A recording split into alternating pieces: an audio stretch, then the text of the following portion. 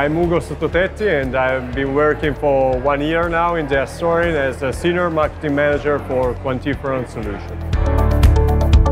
DiaSorin is a specialized company in infectious disease diagnostics, and so we are here to showcase our molecular and immunochemistry solutions.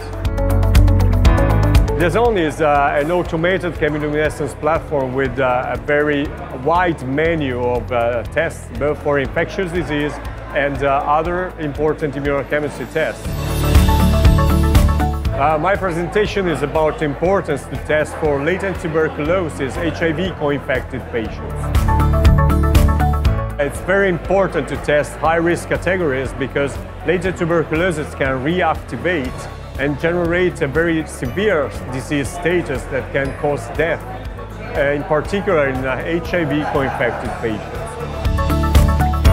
The partnership between QIAGEN and DiaSorin can bring the added value of a company that has worked in this field for a long time and has generated medical awareness, and a company that has developed an automated solution that is easier to use and most widespread all over the world with a huge install base for LIAISON. Last week we had our formal announcement of the CE mark received for LIAISON Quantiferon Gold Plus, and this was really a milestone for us.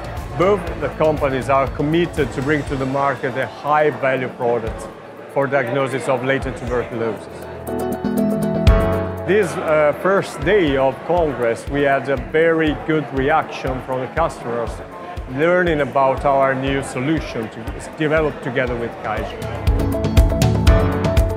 Feedback about Quantiferon-based testing is really very good, very positive, and already customers that are using LIAISON are excited to start using the Quantiferon-based test.